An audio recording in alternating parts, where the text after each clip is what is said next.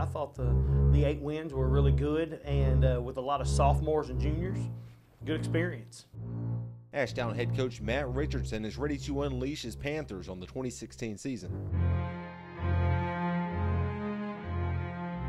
Along with those 8 wins, the Panthers picked up 4 losses, a number Richardson says not to be fooled by. You know, we lost to Hope, which was a conference champion. We lost to Nashville, which was a conference championship team. We lost to PG, who was a conference champion, and then we lost to Fountain Lake, who had a D1 running back. The Panthers returned 7 starters on defense, including the secondary, which features 3 young men that'll soon be playing on Saturdays. One of them, a future Razorback, Monteric Brown. You know, he just committed to the Arkansas Razorbacks Thursday, and Monteric's a great player, even a better human being. The Panthers' offense this year returned 6 starters. Quarterback is Jaden Hill, been 3 or 4 SEC baseball offers and SEC football offer.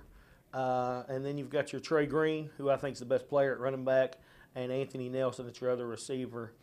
Those are our skill guys. Pretty good. His team ready to kick off the 2016 season in a conference that's loaded with competition. It's the best conference in the state. You know, we're the SEC West, and they moved the team out and brought a Joe T. Robinson in, which that's moving a team out and bringing Ohio State into the SEC West. So it's the best conference in any classification in the state of Arkansas.